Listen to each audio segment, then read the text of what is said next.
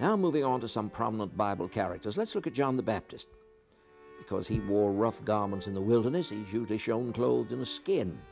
He generally carries a sort of reed, sometimes with another across it forming a cross. You will remember the question, what came ye out to see, a reed shaken in the wind? Possibly that's the reason that the reed or cane has formed his staff. He pointed to Christ, behold the Lamb of God. Because the Catholic Church teaches that baptism is by pouring of water on the head, he's sometimes represented as holding a clamshell, which he is supposed to have used like a ladle or cup, dipping out the water with it and pouring it on the head of our Lord. Because the Lord said to Peter, whatsoever thou shalt bind on earth shall be bound in heaven, and whatsoever thou shalt loose on earth shall be loosed in heaven, he is shown with two keys, one representing heaven and the other hell. Many times an apostle is identified by the instrument of his martyrdom. St. Paul, who was beheaded, is shown with a sword.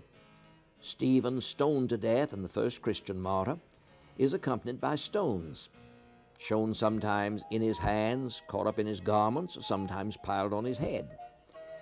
He's nearly always dressed in a deacon's vestments, though of course such vestments did not exist in biblical times. Because the Apostle Andrew is supposed to have been executed on an X-shaped cross, that is his symbol or attribute.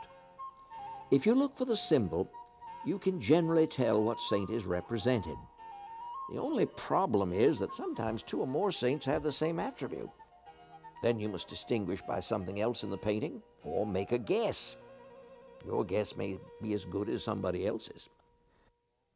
James, called St. James the Greater, to differentiate him from the other apostle with the name of James, was the author of the Epistle of James and the brother of our Lord Jesus Christ.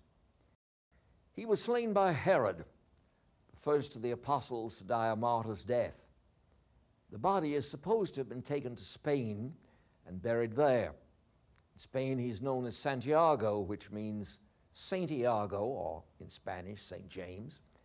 In art, he is generally shown as a pilgrim. In this attractive painting by Pompeo Bettoni, he has the staff and a book, since he was the author of a book in the Scriptures.